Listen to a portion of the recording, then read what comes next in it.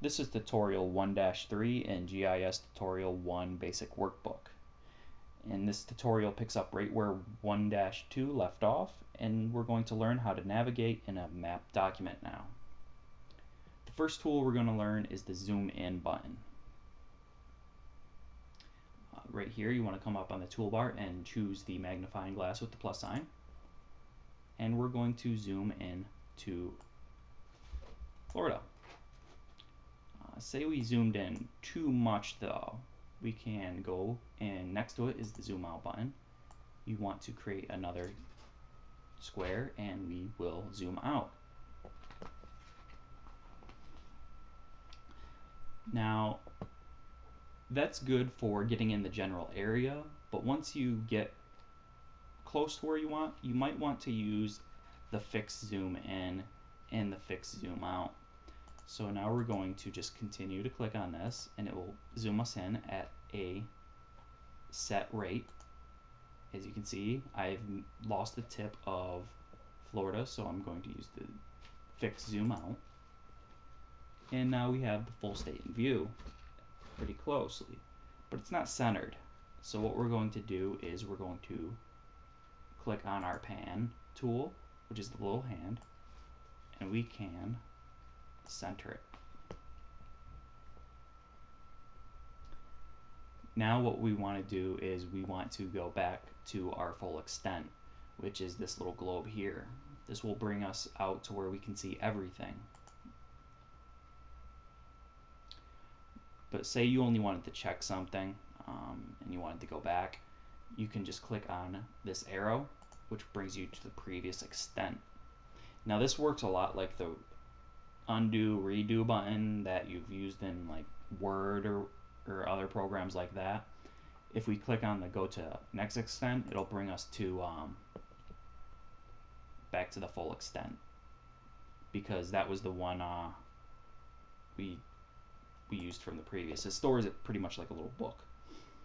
So we want to finish with being on the full extent. Now what they want us to do is they want us to zoom into Colorado and more into the streets that are in Jefferson. So we can use our zoom in magnifying glass and that'll bring us into the state, and then we can zoom in to our streets, and then we can use our pan to center it.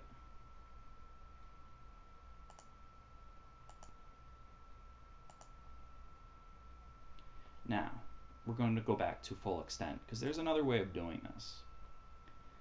If I right click on Colorado streets and I go to zoom to layer, it will zoom as closely as it can get to where everything is showing, and it will have it centered. This is a very useful tool when working with shapefiles.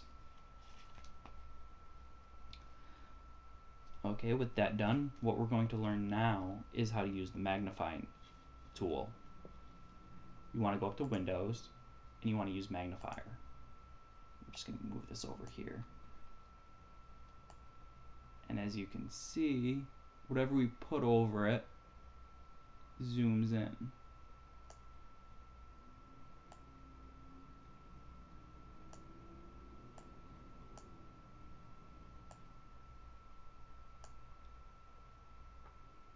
And we can change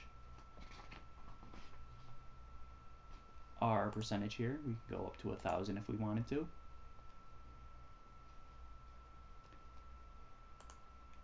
We can go and we can also change the magnified by in the properties window. We'll leave it at 800.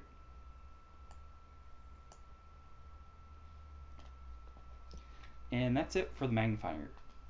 I don't really use it that often. Normally if I need to see something, I zoom in and look at it. Now what we want to do is we want to go to a full extent. And we want to zoom in up here to include about 3 of the states. That's good right there. And now they want us to go up to window again, and they want us to do overview. And what it does is it shows us what we're seeing in relation to everything else. And you can click on that and you can drag it and put it in other areas towards the same exact extent of your view. This is our view extent. As you can see, why I move it, it does not change. This is another tool why in some cases can be helpful, but I have never really used it that much. But then what we're going to learn next is actually a very useful tool that I've used a number of times. We're going to go back to full extent. We're going to zoom in to Florida. And what we're going to do is we're going to go up to bookmarks and we're going to create. We're going to call it Florida. And they want us to do it to a few other states. We're just going to do a few. So you want to go to full extent. You want to zoom in to, say, New York. Bookmarks, create, New York.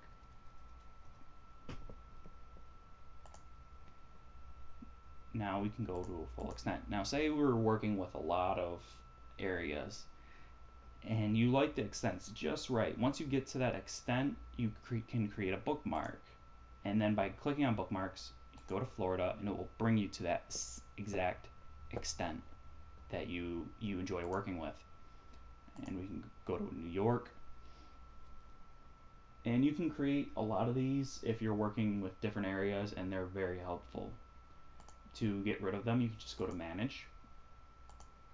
And you can just remove. I'm just going to remove all. And then we're done.